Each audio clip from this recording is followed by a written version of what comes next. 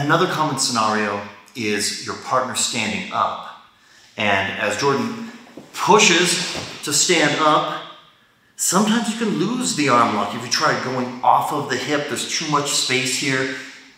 My legs are open, he postures up, he can pass my guard rather easily, okay? So the key is to keep it tight. That's what we want to do. We want to keep things tight. So as he postures up, I want to walk my shoulders in a little bit and hook under his heel, okay? From here, I can then hold onto his sleeve, throw the leg over the face, and then behind the armpit. And now it's very easy to get a sweep and finish with an arm lock.